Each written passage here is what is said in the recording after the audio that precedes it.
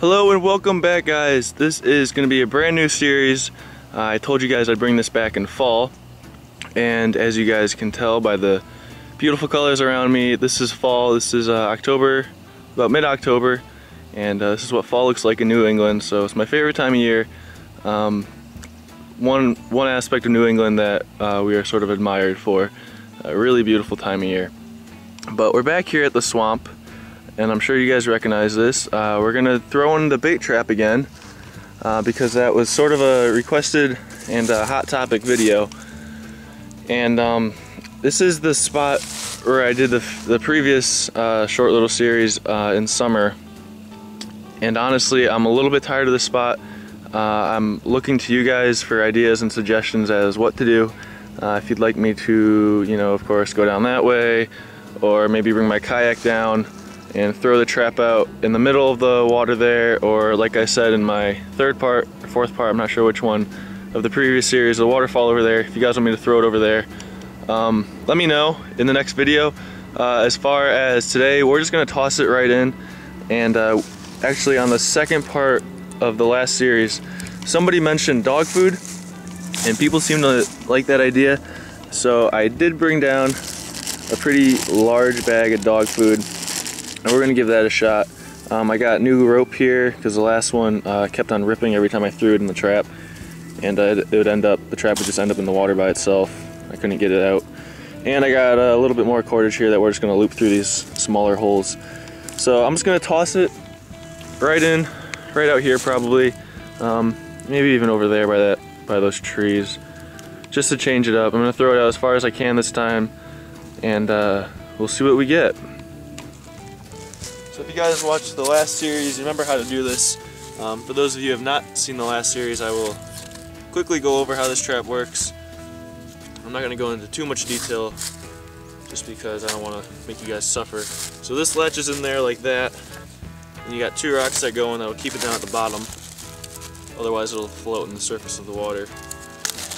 And we're gonna throw our bait in now. We're gonna be pretty generous. We're gonna throw it all in there.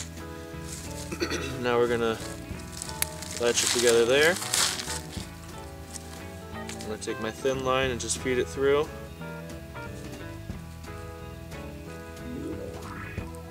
Just tie it off real quick. I wanna make sure it doesn't come off, because last time I threw this trap in, this line actually came unraveled, and I had to come down with a kayak and basically push it up with a paddle, and that was not fun. So now that that's tied there, I'm going to take this end of here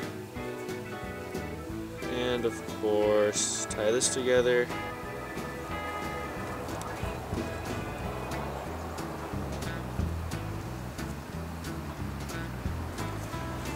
There we go, we're all set. So this time I'm going to throw the trap in right here. In comparison to the previous times we've done it, I threw it in over there once, and down there, and then once again way down there in the corner. Really quick though, before I throw the trap in, I just want to show you guys this right here.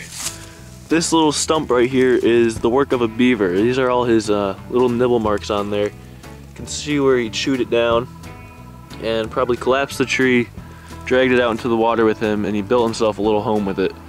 There used to be one over down by that really beautiful tree over there. I don't know what happened to it. It disappeared a couple years ago. Probably got washed away with a storm or something like that, but there definitely are beavers in here. And we haven't been lucky enough to see one yet, but who knows, one of these days maybe. So I'm gonna throw my trap in, and today is Monday, so we'll come back probably around Wednesday, maybe Thursday, soon enough that the animals or critters we catch don't starve, but long enough that they have time to actually find their way inside. So if you guys would like to see anything, make sure you comment, and I will see you guys on Wednesday.